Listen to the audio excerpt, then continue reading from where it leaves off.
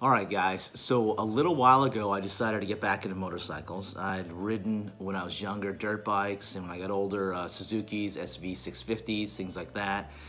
But I have not been riding for about 20 years now. Did a lot of research on what I wanted, whether it was like a cruiser style or an adventure style bike.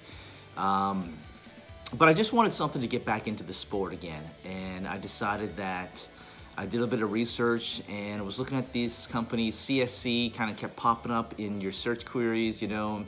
You weren't sure about it because it's this Chinese-made bikes. But the more in depth I looked into it, the more it kind of looked more appealing and what I kind of was looking for as a guy who had some experience but hadn't been on for a long time. And for the price, I thought this would be a great opportunity to get back on two wheels and have a bike to kind of go around town with. So, and then maybe with this bike, progress to see if, you know, I did want to be more of a cruiser style or adventure style, or to see where it went from there. So I decided to kind of bite the bullet and went online, which was real easy, and ordered the bike. So the bike is ordered. Next step is taking delivery, I guess.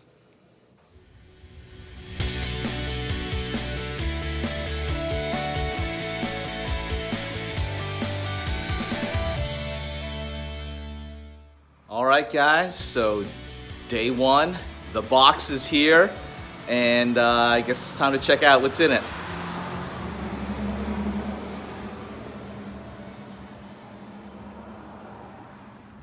All right, let's take a look. Whoa. Oh, yeah.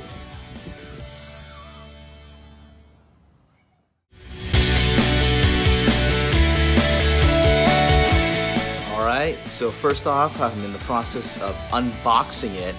It's pretty secure in there, the cardboard wood crate, it's pretty big. And slowly taking off the cardboard and revealing that. Not bad.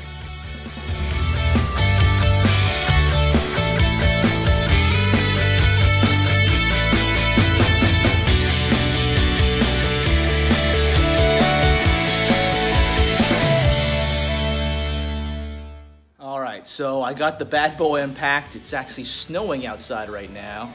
The first thing I did was debadge everything because I think CSC, I think you guys are great, but the decals, I don't think they're that hot.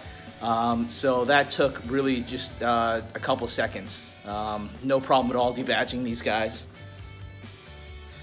So that's what it looks right there. I just started it up and it was pretty awesome. I got the brown grips, you can kind of see that right here. Got those installed from CSC. And like I said, this is just day one, so we're gonna kind of see where it goes from here. All right?